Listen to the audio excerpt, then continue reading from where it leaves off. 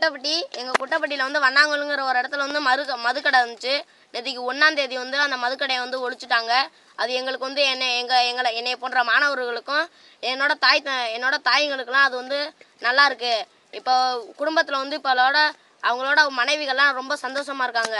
இப்போ நாங்கள் போகிற வழியில் நான் படிக்கிற ஸ்கூல் வந்து பூங்குடி. நான் பூங்குடி போகிற வழியில் தான் ஒயின் ஷாப் இருக்குது. அதனால் வந்து இப்போ பள்ளி மாணவர்களோட வந்து கல்வி கெடுது. அதனால் வந்து அந்த ஒயின் ஷாப்பை இது ஒழிச்சதுக்கு நான் வந்து நன்றி தெரிவிச்சுக்கிறேன்.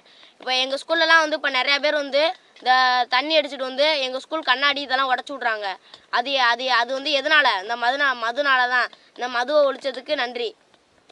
அதே குட்டப்பட்டியில் அரியாவூருங்கிற ஒரு குறு கிராமத்தில் வந்து ஒரு பொம்பளை வந்து சரக்கு விற்குது.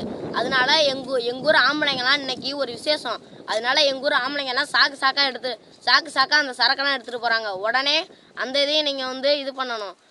இல்லைனா வந்து ரொம்ப இதாயிரும்.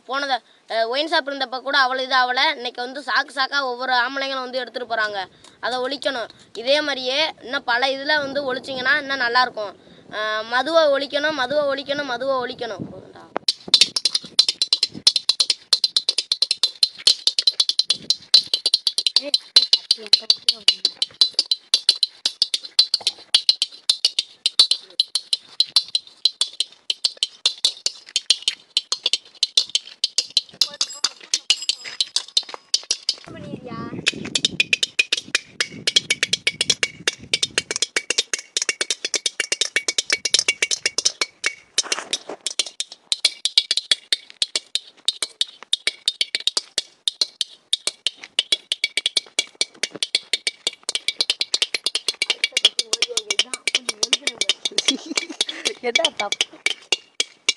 அப்படியே நம்புறா டே. நான் அடிச்சிருவேன். ஊருக்கு போகலாம். தப்புன்னு குச்சியை கொடுத்துட்றேன். இன்னும் ஒரு குச்சி மட்டும் நல்லா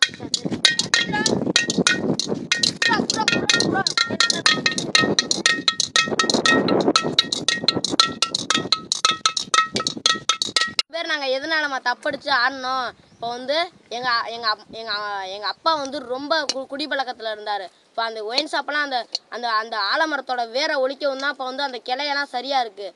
அதனால் ரொம்ப ஆழ்ந்த சந்தோஷத்தில் இருக்கோம். அதை வந்து எங்களால் வந்து கட்டுப்படுத்த முடியல.